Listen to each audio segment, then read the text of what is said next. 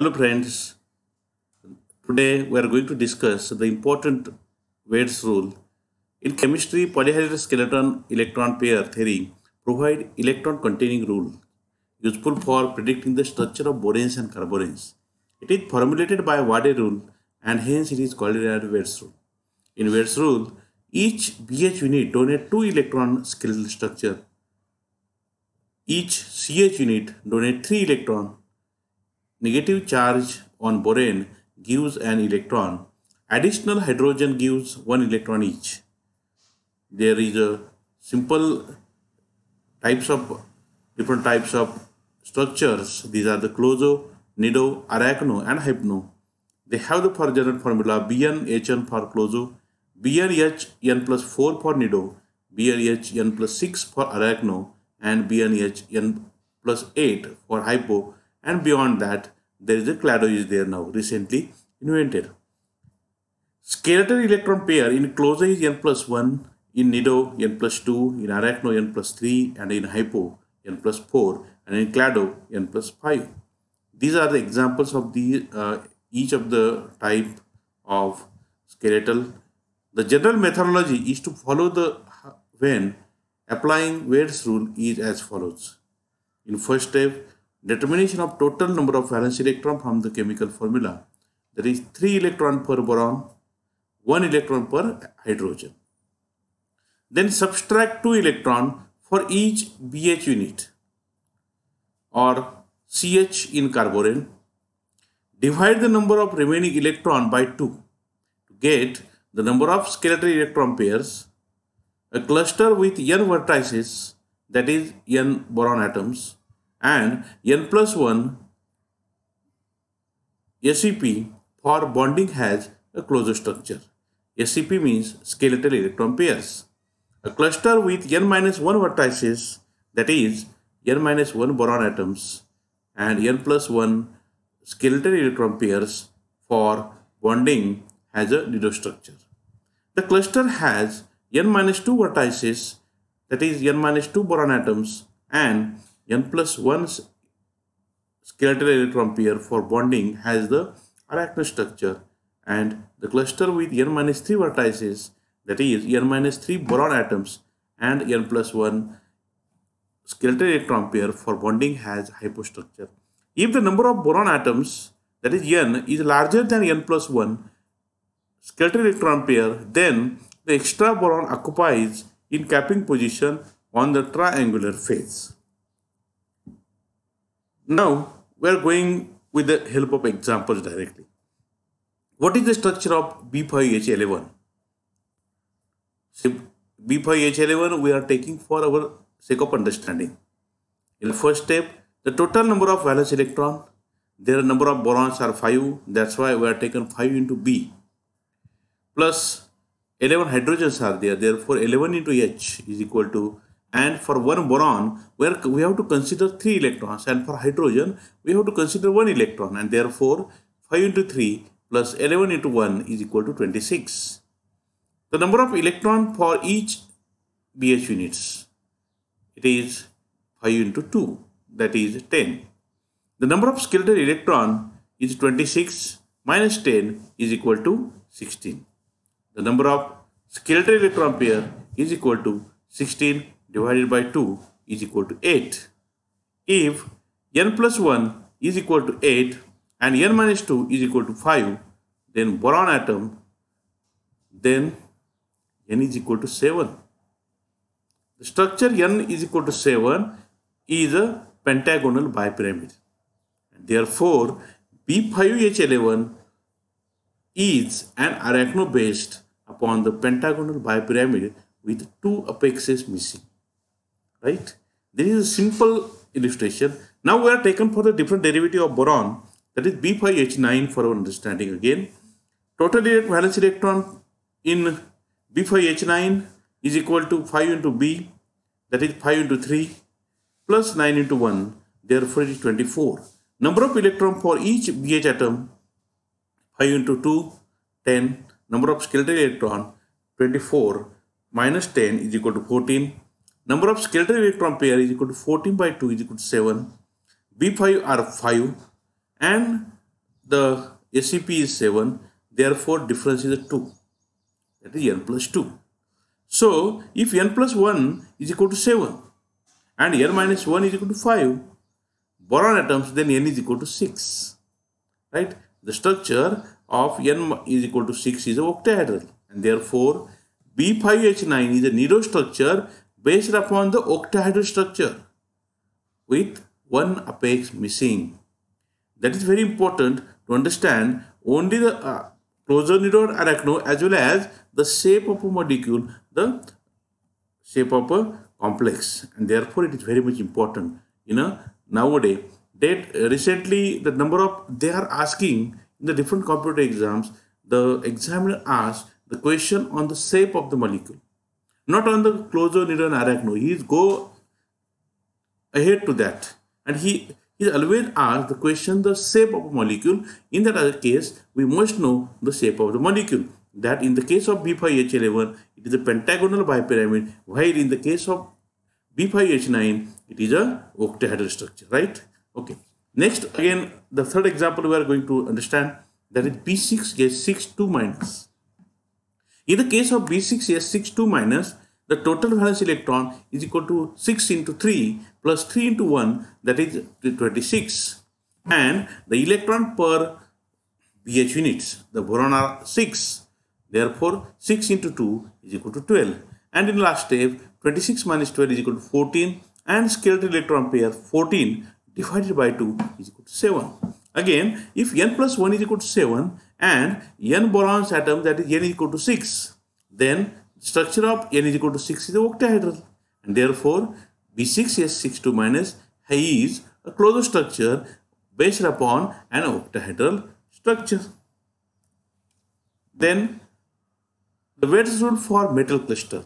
Now we are going to understand the recent hot cake in which the number of questions are asked in different examinations, and we must know these such type of their shapes.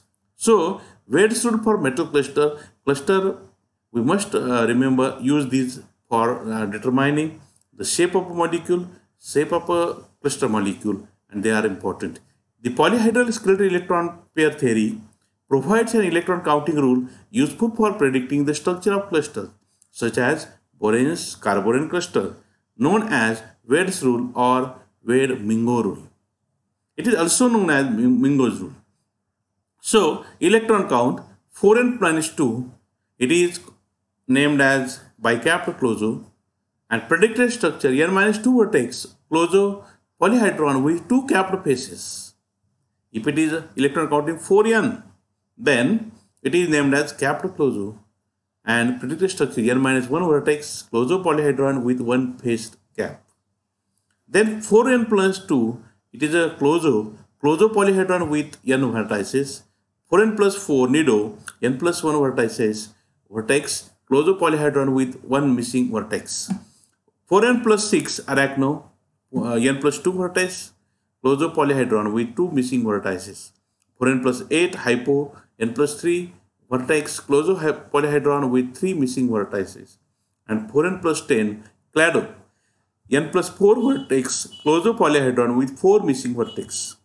When counting electron from each cluster, the number of valence electron is enumerated. Wade's rule for metal cluster. For each transition metal present, 10 electrons are subtracted from the total electron count. For example, in Ra6CO16, the total number of electrons would be 6 rhodium. Therefore, the valence electron of rhodium is 9. Therefore, 6 into 9 plus 16 CO, carbonyl ligands are there. So, 16 to 2 minus 6 into 6 are the number of rhodium, 6 is the metal, 6 into 10 is equal to 86 minus 6 into 10 is equal to 26. In this way, we have to take 10 electrons are subtracted from the total electron count.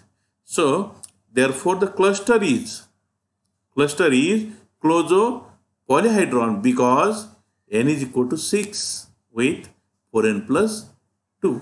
When we are putting n is equal to 6, then it is become 26. Now, it is become 4n plus 2, and therefore it is a closure polyhedron. Then again we have taken a second example for our more understanding. Pb to minus 10. Okay. In this case, the electron count of 10 into Pb plus 2 for negative charge. 2 negative charge is there. Therefore, 10 into 4 is the valence electron of Pb from the carbon family. So 4 valence electrons are there in the Pb. So 10 into 4 plus 2 is equal to 42. Since number of Pb atoms are 10, that is n is equal to 10. Therefore, how we can do the calculation? 10 into 4, 40 plus 2. That is, it will become 4n plus 2. That is 42, right? So the cluster is again closed bicapped square antiprism, right? So other example we have to solve, that is B5H4 minus H5 4 minus, and second example OH6 CO18. Then rule number 5. 5n electrons. When 5n electrons are there, the n vertex 3 connected polyhedron, then 5n plus 1 electron is there, n minus 1 vertex 3 connected polyhedron with 1 vertex inserted into the edge. For 5n plus 2, n minus 2 vertex 3 connected polyhedron with 2 vertices inserted into the edges, and 5n plus k is n minus k vertex 3 connected polyhedron with k vertices inserted into the edges. For example, we have taken the simple examples. P4S3. 4 are the phosphorus into P, and 3 into S sulfur, that is phosphorus. It is from nitrogen family, so it has the outermost electrons are 5. Therefore, 4 into 5 plus 3 into sulfur from the oxygen family, and the valence electron of sulfur is 6. Therefore, 3 into 6 is equal to 38, and it is 38. How we can do this? 5n, n is equal to how many? 5n plus 3 structures with n is equal to 7. 7 into 5, 35 plus 3, 38, right? So if n is equal to 7, because phosphorus and sulfur both are the metals, and we are considered total number of metals. Therefore, n is equal to 4 plus 3 is equal to 7, right? So the 3 vertices are inserted into the edge. Again, we have taken the next example, P4O6, in which the electron count of phosphorus 4 into P, that means 4 into 5 plus 6 into O, oxygen 6. So total number of become 4 into 5 plus 6 into 6 is equal to 56, and it is 5n plus 6 structures with n is equal to 4 plus 6, that is 10. So how we can do this? 10 into 5, 50 plus 6, 56. It becomes 5n plus 6, and 6 vertices are inserted into the edge, right? So these are the simple questions. Such type of questions now recently asked in our CSIR-NET examination for 4 marks. So it is very much important to understand, to do the practice of such type of problems. So if we are solved the number of problems, it will get very easily understandable for you. And this is our attempt to understand, to make you aware of all these concepts in a simple way. Okay. Then again, the next rule is the rule number 6. That is, in which the total electrons count is in the terms of 6n. First rule we have learned in a case of 4n, then 5n, and now we are learning in the aspects of in the series of 6n. First, 6n minus k, now n number of rings with k by 2 transannular bonds. 6n minus 4, n member ring with 2 transannular bonds. 6n minus 2, n member ring with 1 transannular bond. 6n, n member ring. 6n plus 2, n member chain, n member ring with 1 broken bond. For example, again we have taken sulfur 8, S8. Now this question has been asked in a previous last year examination in December 2019. So S8, electron count for S8 is 8 into S into 6. It is 48. 8 sulfurs are there, and 8 into 6, 48, right? So since n is equal to 8, it will become 6n is equal to 48. And so 6n, that means, so the cluster is 8-member ring. n-member ring, that is the cluster is 8-membered ring. Hence again, the next example, C6H14. The electron count of C6H14 is equal to 6 into C. The valence electron for carbon are 4 plus 14 into H, that is 1. So it will become 38 since N is equal to 6 because only the metal is carbon. So 6n is equal to 36 and 6n plus 2 is equal to 38. Our count is 30, total electron count is 38. So 6n plus 2 we have. Now 6n plus 2 means 8-member ring chain, 6-member chain with one broken bond. 6-member chain, so the cluster is a 6-member chain with one broken bond. Okay. Now these are the another thing we are going to learn to understand, to find the number of metal-metal bond in a different complexes. These questions are asked in your frequently for the different types of every type of computer exam, CSIR-NET, SET, GATE, PET, PhD, and all other computer examinations. Such type of questions is frequently asked. The number of metal-metal bond in W2 OPS6 is 1, 2, 3, and 4. For sake of understanding, I am directly giving you the two types of carbonyl clusters are there. The number of metal-metal bond are based on the following types. First is LNCC, that is low nuclearity carbonyl cluster, where N is equal to, that is the number of metal atoms are 1, 2, 3, 4, and when the number of metal atoms are 5 or more than 5, then it is included in HNCC, that is high nuclearity carbonyl cluster. Then first LNCC, low nuclearity carbonyl cluster, first is calculate the total electron count. A is equal to number of valence electron of metal plus the electron contributed by the ligand and plus minus charge.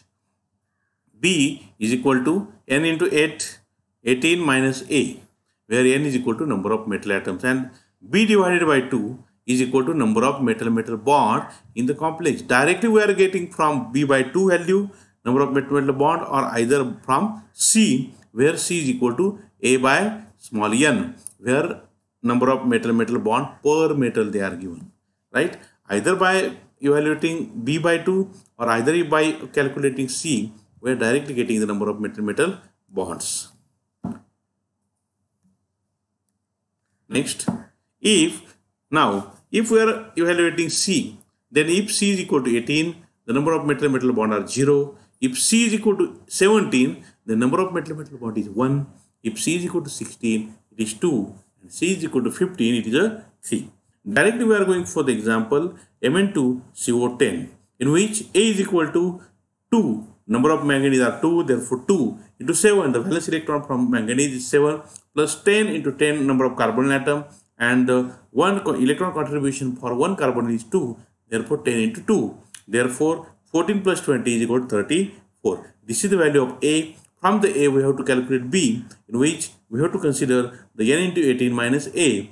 Therefore N is equal to number of metal atoms and N is equal to Mn. It is 2. Therefore 2 into 18 minus 34, it will become 2. Then B by 2, therefore 2 by 2, it will become 1, and therefore the metal-metal bond is a single bond. Again, we are trying to calculate the C, in which A divided by small n, therefore 34 divided by 2, and the value will become 17. Therefore, if C is equal to 17, the number of metal-metal bond are 1 as shown before, and therefore the structure is, we can easily draw the structure. The structure is Mn, single bond Mn, and how many? The 10 carbonyl are there. 5 carbonyl for one Mn, 5 carbonyl to the another Mn, and this gives the simple structure of Mn2CO10. Then we are considering the second example W2 OPS6. That is the question has been asked in our exam. So A is equal to 2 into 6 plus 6 into 3.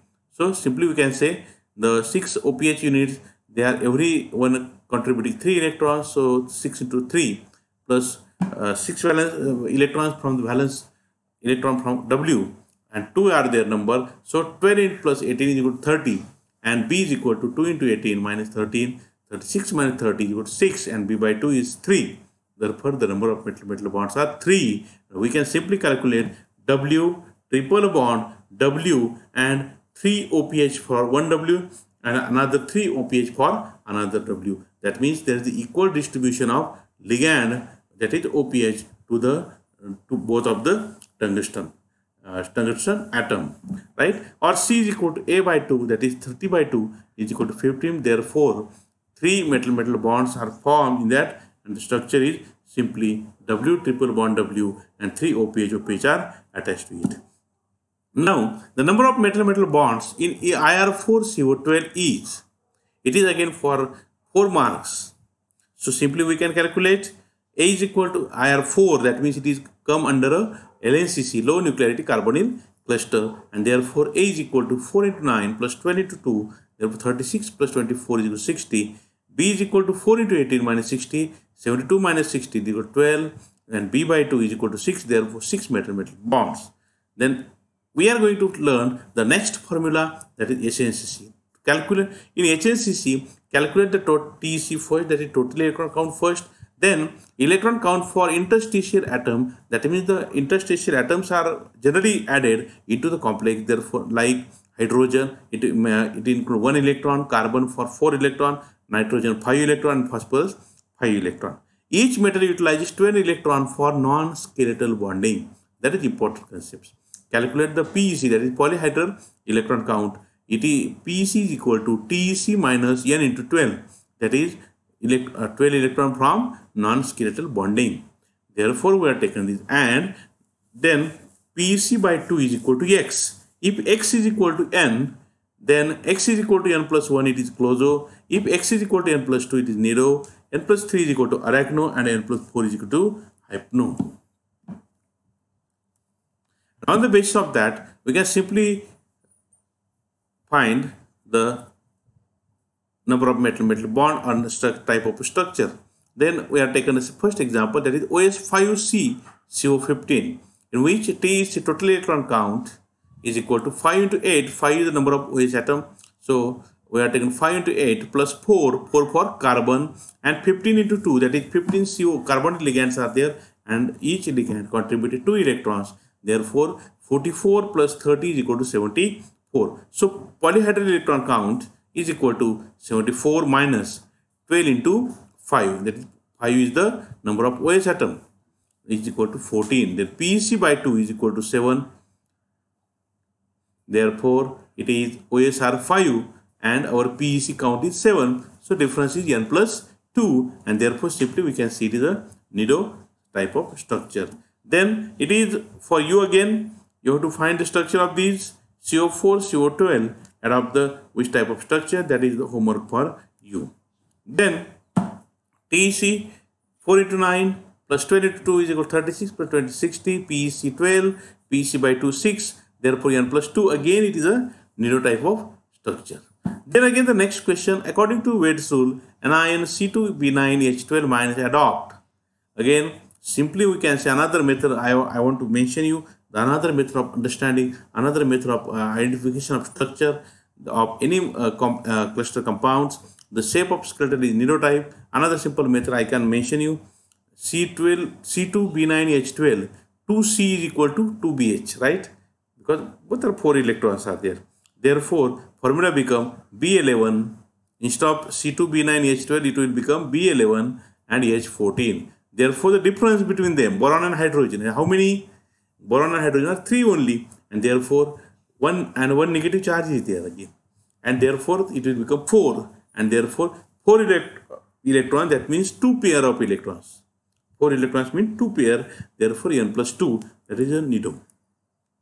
Then again, complex, again the question is there. This question, HMCO5 and hepticity is not given there. Eta C5H5 M-CO3 twice obeys 18 electron rule. Identify M and M dash if their chemical shifts are relative to the TMS.